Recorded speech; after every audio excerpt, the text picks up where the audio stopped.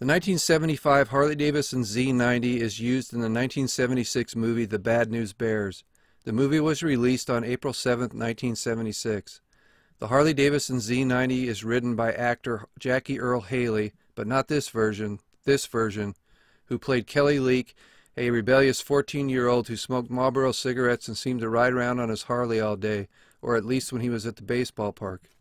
The Harley Davidson Z90 was manufactured from 1973 to 1975. It was powered by a oil injection single-cylinder two-stroke engine with a 4-speed transmission and was manufactured in Italy for Harley Davidson by Aermacchi. Harley Davidson owned controlling interest in Aermacchi and had them manufacture small displacement motorcycles for Harley Davidson during the 1960s and 70s to help compete with the flood of small displacement Japanese motorcycles. There is a scene in this movie when character Kelly Leak shows up at the baseball park with his motorcycle and shows off by riding around the baseball field. What makes the scene interesting is they used a Honda XR75 motorcycle as a stunt double for the Harley Davidson Z90. I'm not sure why, but I think they had trouble getting the Harley Z90 to wheelie.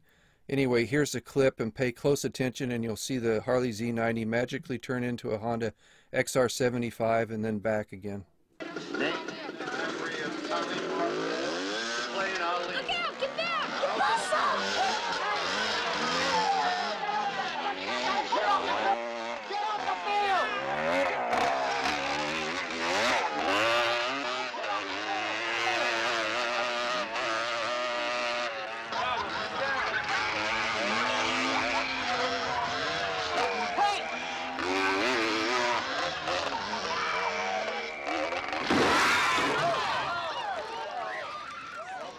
All right, come here, let's far enough.